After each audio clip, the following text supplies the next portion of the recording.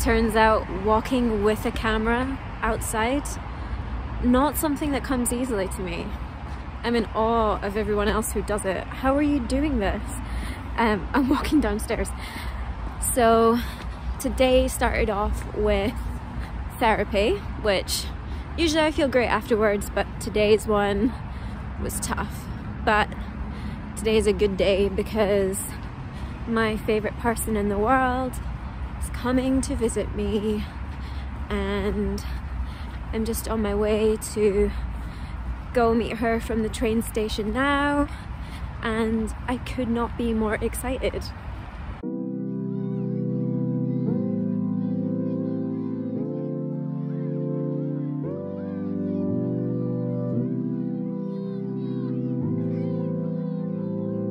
She's here. If you can't tell, it's my sister. We're twins. My twin sister, yeah. Did you miss me? So much. Okay, good.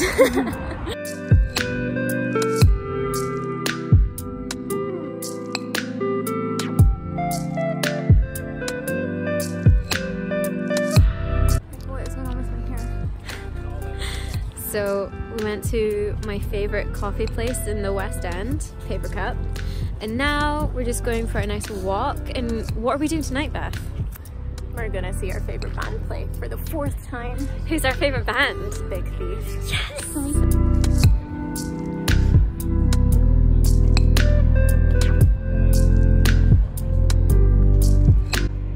I love you. I love you too.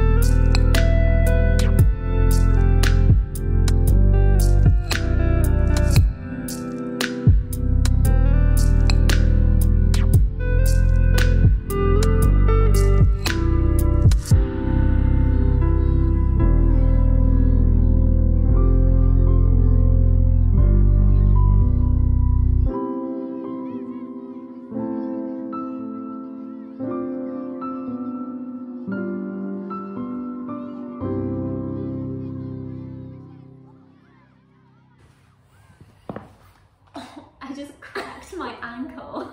This is Beth. Hello. My twin sister. If you couldn't tell, our faces are kind of the same. Kind of. Not, I mean, we are identical twins, but I thought that we could maybe just chat about the books that we're reading just now. So, what are you reading just now, Beth? I am reading Winter in Sokcho. I literally started it this morning, so I'm only a couple of pages in, but I've heard really good things, that it's a good kind of quick read, but not quick in the sense that it doesn't really have much substance to it, just quick in the sense that it really like draws you in, and the characters like relationship is really interesting. So I'm looking forward to it, and I love the cover as well, which always helps. Yeah, I read this last year. It's my boyfriend's copy that you borrowed, so he read it, then I read it immediately after him, and I read it maybe in like a day, I think. It was really, really quick. Yeah, enjoyable. Not one of my favorite reads of last year, but it was good. Tell me one thing that you really liked about it and one thing that you didn't really enjoy about it. Oh, she's interviewing me. So what I really liked about it was where it's set. Well, I mean, it's called Winter in Sokcho, so it's really cold.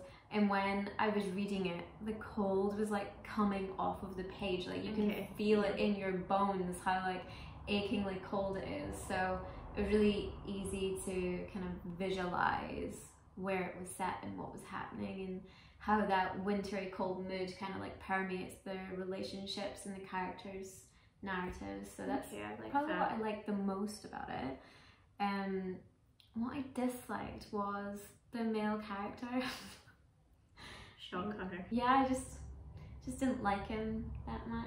I think it would have been more interesting if she wasn't having to have the story in relation to a male character. Like, I really liked the protagonist, and I just wanted to kind of learn more about her and maybe her relationship with her mum and the people at the hotel that she works at, rather than, I live on a really busy road, rather than learning more about her like through this guy, I guess.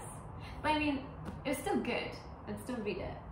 Girl, I feel like that point is quite interesting, because a lot of the time in novels, when there's like a woman main character, a lot of the time her plot is kind of contingent on the men in her life, and it's a little frustrating. Yeah, yeah, frustrating. It can be that. Yeah. Okay, so that's what you're reading just now.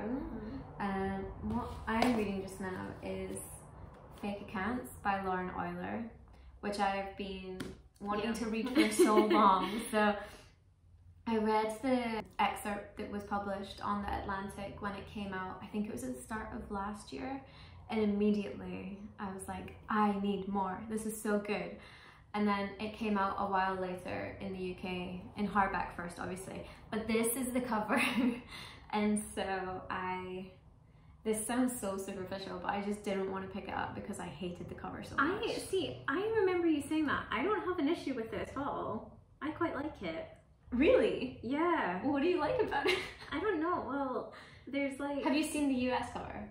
Yeah, it has like the green on it, right? Yeah, the US cover is gorgeous. I mean, yeah, it's beautiful, but also like, I do still quite like this. No? I just like it so much that it genuinely put me off for like months. I mean, it's a fair point though, because like you have one job to do with a book cover, draw your... I just feel like this is like too like on the nose, like it's, you know, that is like someone's icon on a social media app. You know, do you know what I mean? Like, it's just, I don't know. And it's so like in your face. I really like the US cover, and I wish I had that one. But I am glad I picked it up. I'm thoroughly enjoying it. I really like Oyler's writing, like as a journalist and critic anyway. So I wasn't that surprised that I would really like her writing, like as fiction as well. So that's what I'm reading just now. And then we did a book swap, didn't we? Yes, we did. So what did you get? I'm very excited. So this book has been on my to read list for quite a while. Mona, I'm pretty sure you spoke about this on your YouTube in the video or the one briefly. before I just last. said I picked it up, and I love. See, that's okay, a good this cover. is a cover that we both agree on and think it's absolutely stunning. But this has been on my list for a wee while, and I'm really excited to read it. And then also hearing your thoughts on it has just solidified that I know it's going to be like a favorite of mine. Yeah, like I don't want to spoil anything for you. No spoilers. Or you. But if you like kind of like an academic literary novel, and you like a moody, broody protagonist, which is definitely my jam, your jam, then I would say pick up Mona. Although I would say content warning for like body stuff, definitely. Like if you're sensitive to that, then I would be a bit wary about picking it up. Or just to go into also, like, being sensitive to yourself. Yeah, and sexual assault as well. Quite a heavy content warning for that. But I thought it was really well written. It was very dark, and at the end, the ending is not what I expected, but I just let it take me where it went. Okay. Like I was like fully like, yes, here we go. I'm on this journey. I was on the journey, and I was committed. Beth has given me Weird Fucks. Again, a really good cover. Stunning. We love a good cover. It's by Lynne Tillman. This has been on my list for a little while as well. A little slim baby, so. Yeah, I just read her on the train through to Glasgow. Like, it was a really quick read, but it feels like you're going through like quite a lot of peaks and troughs, a proper journey. So I've read the synopsis about it. Yeah. And I already know about it because it's on my list, but tell me this, why am I going to want to read this? I mean, I already know, but it was written quite a few decades ago, but I feel like living in the world that we live in as a young woman, we're 30, but drawing on like past sexual experiences, like you can definitely draw similarities, even though there's been that there's been that gap in time that some attitudes and experiences don't ever really change. So it's like older but still relevant. Yeah, and it's just this woman's like sexual encounters with these men, and I feel like you'll be able to identify yourself, and I feel like any woman who's having sex with men would be able to identify with the main character in any one of these scenarios, you know? Yeah. So from what I gather is that each kind of like chapter or section is like a different encounter. Yeah, there are some crossover with like characters, but yeah. Nice. And she's like traveling around Europe and in America. Oh, okay. So I like a kind of like travel narrative. So a journey. We're on a journey. I like a journey. What have you read recently and really loved? This year. Yeah, okay. This year so far. What have you loved? I really loved Asylum Road. Yeah, it's so good. That was an incredible book. I love the story, the progress, the journey, but also there was just some really beautiful lines in there. Yeah. And you really got inside the main character's head. That was a great read. It's definitely a book for if you like good sentences, good writing. Yeah. Asylum Road is a really good one for that. And also a moody, broody female protagonist. Yeah. I also read a really lovely short story collection by Kirsty Logan called Portable Shelter. I haven't read that. And it's really interesting. It's kind of like a little compilation of folk stories, I guess. And it's about a queer couple who are having a baby. They've made a promise to not lie to the baby, to tell the baby stories. But during the pregnancy, they both kind of go back on this lie behind each other's back in a way, because they want to instill some like history and truth and values and like kind of moral stories. So they each tell the baby as it's in its mother's belly these folk stories, and it's just it's really good. I love a good folk story. Yeah, I love Kirsty Logan's writing. It's great. She always has this kind of folk, otherworldly element to her work. I think it was last year that I read a collection of short stories by her called Things We Say in the Dark. Yeah, I loved that. It was so good. It was very, well, it definitely had like dark undertones. Yeah. But also kind of had that folklore kind of vibe, which I really like. Yeah. What about you? What have been some of your highlights from this year? I think I've read like quite a few things that I've enjoyed already this year. Blueberries has definitely been my favourite so far. A collection of essays about what it means to be a woman, a writer, an artist, someone who travels in the world. What does home mean? Yes, Ellena Savage covered so much in that collection and used so many different forms. Just felt like there were so many things to be found within that collection, and I really loved it. Fiction wise this year, what have I loved? Actually, let me just check my Goodreads because I have a bit of a mind blank. This year, what have I read? Mona's definitely up there. So I would say I really loved Mona. That was like maybe like a solid 4 stars. Okay. Maybe 4.25. I really liked it. And then also Motherhood by Sheila Heti, which I wouldn't say is like straightforward fiction. It's maybe like auto-fiction, but that book was, oh my god, it was so good. It's like an important voice that needed to be heard in a conversation about motherhood and having children, and I would definitely recommend it to probably like literally anybody. Like everybody seems to have their opinion on who should be a mother and why, and should we be having children. Yeah. And I feel like reading that book really opens up a perspective that like is hard to ignore when you hear it so like honestly and authentically. And maybe because it is a woman in her 30s questioning what she wants to do about her future and if she wants to have a family and things, as an artist and a creator as well as a woman. It really struck a chord with you. Yeah, it resonated deeply. I just feel like it's just a really honest book. It doesn't shy away from things that maybe as women we're not supposed to say, like, I don't want children. I know this book really moved you because throughout the time, like the period that you were reading it, every single time that we were on the phone, you would mention it at least once. Yeah. So I was like, wow, okay, this one's really got under her skin. I feel like I'm definitely like that. If I like something, it kind of ends up permeating every conversation and interaction I have with anybody. I liked it though, because I feel like it really pinpointed a line of thought on your periphery, like you wanted to kind of like engage with it, and this was a good way for you to engage with it. Well, I think it's natural when you get to this age as well. Yeah. The people around you are like starting families, and people start to ask you, when are you starting a family? And Yeah. you know, all these My favorite question. like personal choice questions get kind of thrown at you, and there's expectations put on you. And so like reading that book was, I don't know, it was like reading a conversation with myself at some points. It was so relatable.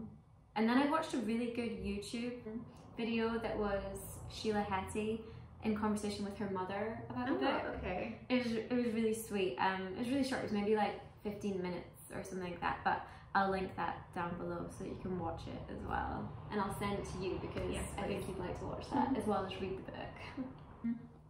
Let's see. What about any disappointments this year so far? I know we're only like it's the end of February, but has there been anything that you've been disappointed in so far? Kind of. I mean, I'm reading Toni Morrison's Beloved at the moment, and I've read some Toni Morrison before, and I absolutely adore her writing, and I think it's very special.